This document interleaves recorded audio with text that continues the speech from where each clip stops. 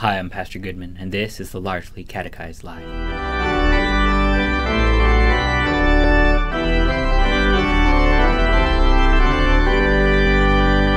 Okay, so there's times when your parents say, because I said so. Sometimes they have to, but sometimes, if we're going to be honest, it's really not that helpful.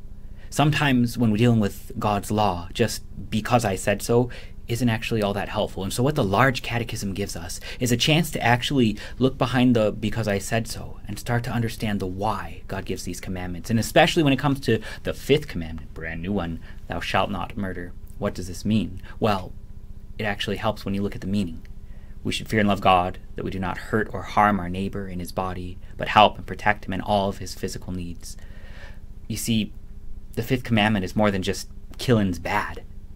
If you actually start with the understanding that, well, God loves your neighbor too, and he wants to see your neighbor cared for, the whole thing starts to make a whole lot more sense, especially when you get into some of the intricacies of it. So Luther would write, "Therefore, God and government are not included in this commandment, nor is the power to kill which they have taken away, for God has delegated his authority to punish evildoers to the government." So the reason that God commands the things that he does is because sin breaks stuff. When we break these commandments, it hurts the people around us, people that God cares about, people that God loves and actually wants to see taken care of. And so he gives us this commandment, thou shalt not murder, to see us taken care of. But here's the thing. Well, God will also give authority to try and limit the damage that sin does.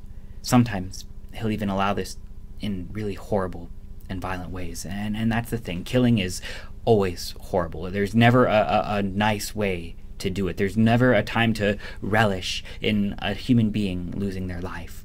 But we still ask soldiers to do that.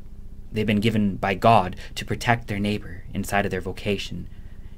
And, well, that doesn't make it easier. You can never look at a battlefield and say, yeah, I'm so glad that this whole thing happened. But what you can say is how much more harm would have come if it hadn't. How much more damage would have been done if evil hadn't been checked this day. This is why soldiers fight, even kill, is to protect. This is why police officers are called to protect and serve their communities. Government isn't supposed to work for selfish gain, but it's supposed to work inside of the vocation that God has given to protect its neighbor, even if that means something very horrible. And this is why God says inside of this vocation, those who work on behalf of the government are exempt from this commandment. They're not doing what they're doing for themselves. They're doing what they're doing to protect, to serve. And that's just no spin, because there's never really a spin that makes taking a human life seem painless. God doesn't think so either. It was a big deal when he sent his own son to take on human flesh and then to die for you and for me to atone for all the sins of the world. But if you're actually willing to start with the idea that, well, God wants to see you and your neighbors cared for, then yeah, he will even give his son into death for you and for your neighbor to see that you're saved. And yes, he will even allow governments to kill and protect in this world to see you taken care of. God hates death, always, but he will wade through death itself and unto life again to see you and your neighbor cared for.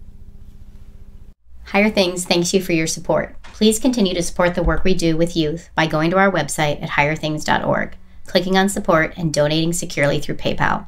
Your gift helps us in our mission to support pastors, youth workers, and parents in daring our church's youth to be Lutheran.